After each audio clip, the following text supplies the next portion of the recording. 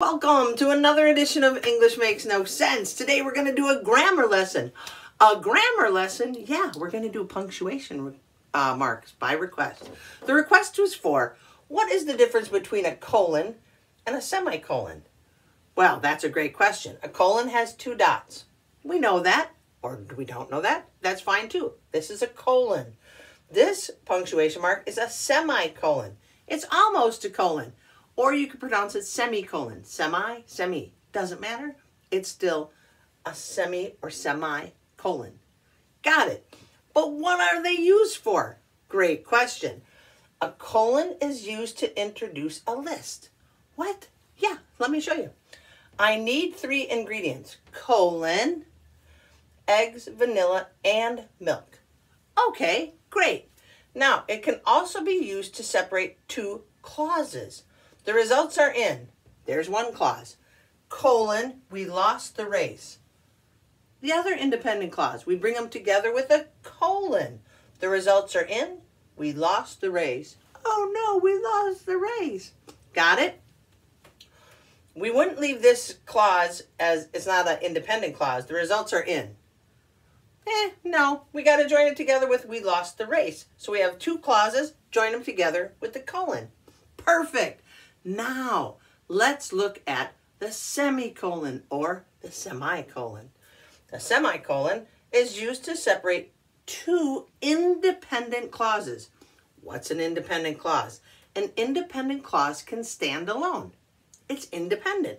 Okay, here's my example. It's a double whiteboard day. I have a lot of work to do, semicolon. I need to finish my report, grade papers, and send emails. This could be an independent clause. I have a lot of work to do, period. I need to finish my report, grade papers, and send emails, period. 2 independent clauses, but I can join them all together with a semicolon. See? Check it out. There it is. Okay? Or used when listing items that already contain commas. It's a 2-for-1. I have done that by using, I have them right here. It has commas, okay? Or you could just make your own sentence where you have to make a list and you put the semicolons. And the items might already have commas, but you're going to put a semicolon to avoid confusion. Whew, that's a lot. Let's review. Colon, used to introduce a list or to separate 2 clauses. Semicolon, used to separate 2 independent clauses or used when listing items that already contain commas. Why does English have so many confusing grammar or punctuation marks that seem like they could be used the same but are slightly different? I don't know, but now you can read and understand this set of sentences and rules, I hope.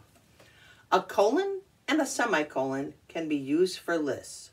Both separate clauses, but a semicolon separates independent clauses. What? Come on, English. Do you have any grammar questions that you would like answered? You do? Leave them in the comments. Peace, friends.